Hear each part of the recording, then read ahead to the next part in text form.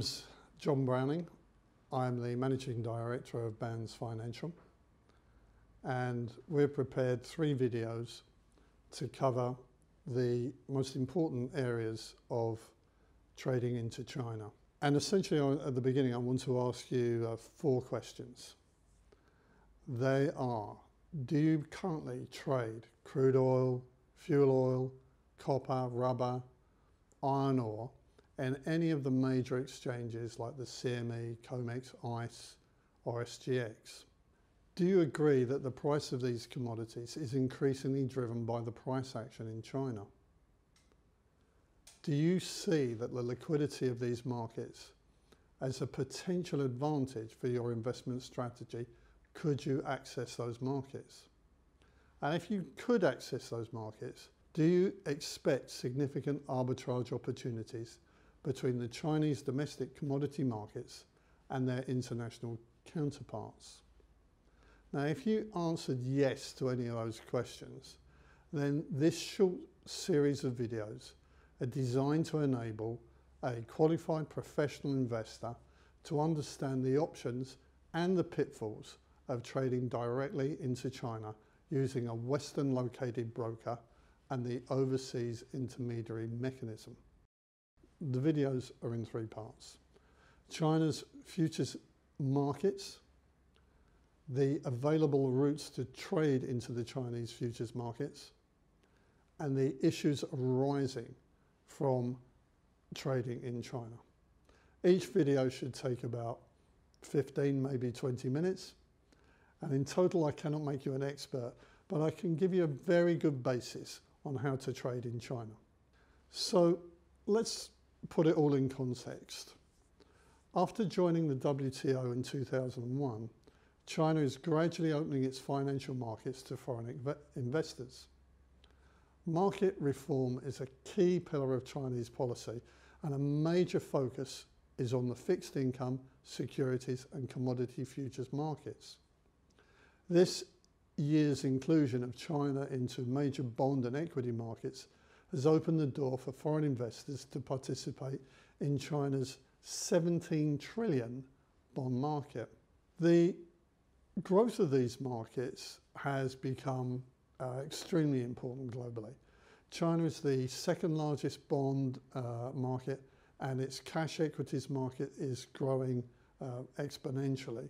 According to the China Futures Association, China is the largest commodity futures market in the world, with 5.4 billion lots traded this year, January through to November in 2020. That's up 50% since 2019. The total share of commodity futures in China is currently 50%. That is, 1 in every 2 lots of commodity futures is currently traded in China. So this first video is really the background to the second 2.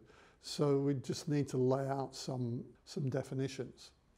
Now, first of all, China has 6 futures exchanges, all government owned. Probably the most famous is the Shanghai Futures Exchange, the SHFE.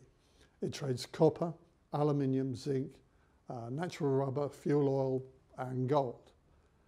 The second exchange here in Shanghai is the CIFEX. It is it's where stock indices trade, and the 2, 5-year and 10-year treasury future trade. The Shanghai Energy Exchange, the INE, trades crude oil, fuel oil, rubber, and recently copper, and that one is open for access by international investors. The Shenzhou Commodity Exchange in the middle of the country trades wheat, sugar, cotton, rapeseed and PTA. And Dalian, the commodity exchange in the north of the country, trades corn, soybean meal, soybean oil, and most importantly, iron ore. Soon to be launched in Guangzhou, adjacent to Hong Kong, in the Greater Bay Area, is the carbon and emissions exchange, but that hasn't opened yet. China is opening up its futures markets for imported commodities. Crude oil opened in March 2018, iron ore opened in May 2018. They've been open for the last 2 years. However, they probably haven't had as much exposure internationally as we've seen recently, and that's maybe a function of the fact that it was difficult for international houses to reach those exchanges using the trading platforms available. However, that has now changed, which is an item that we're going to come on to very strongly in the second video. So, why are the exchanges opening now? Why are these contracts opening now? Commodity prices are based on location, quality, and delivery date. That would mean that the prices inside China would have a different dynamic to international prices. But these markets should be adjacent to one another. Otherwise, if you're in China, you may be overpaying for your copper, or you may be selling copper too cheaply.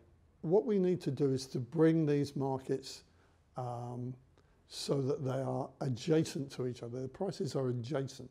The price in China is adjacent to the international price. Now, this has been the focus of the markets, or the intermediary mechanism, now for about 2 years. And it's increasingly being adopted among many international investors.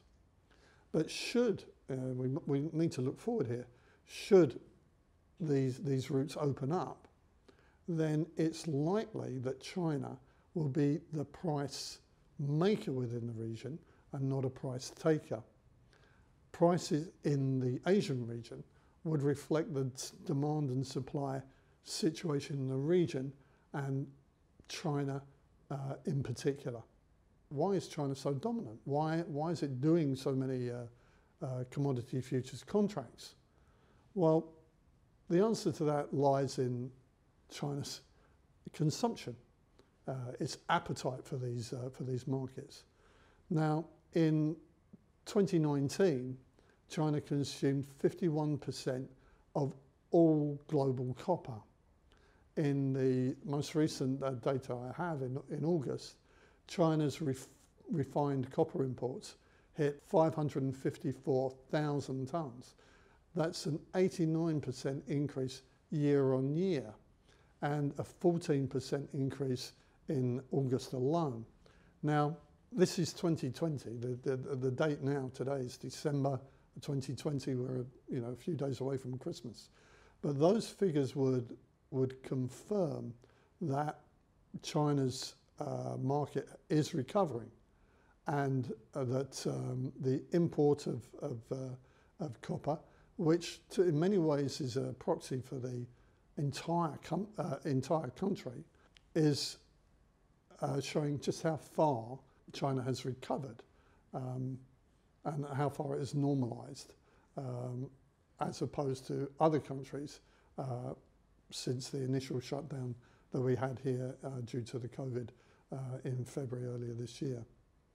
So what I'm trying to describe here for you is that there is a different dynamic, and if that access into that dynamic is what has become available. So in China, as I said earlier, the copper price serves as a proxy for the whole macro economy.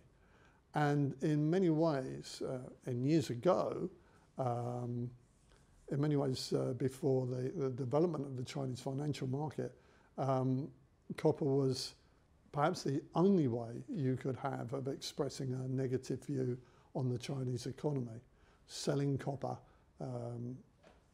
became a means of being short the Chinese market in total. However, there's no need to do that now, but copper remains deeply embedded within the Chinese financial structure, within the commodity structure. Now, there are other illustrations of this dynamic here. Recently we saw WTI as negative prices. WTI was trading negative numbers. Brent was trading at 19. Crude oil on the INE here in China was trading at 31. So there was a huge physical arbitrage between the international market and the market here in China, which led to massive volumes being shipped into China through that physical arbitrage of merchants being able to buy in the Middle East and shipped into China. In actual fact, the INE tripled the volume of warehouses or storage points to enable this volume to come into China, this volume of oil to come into China. Now, one of the questions you should ask yourself is, would this been available without the transparency of the 2-year-old INE crude oil market? And I would think perhaps not. So the other big commodity here, which you've no doubt heard of, is iron ore.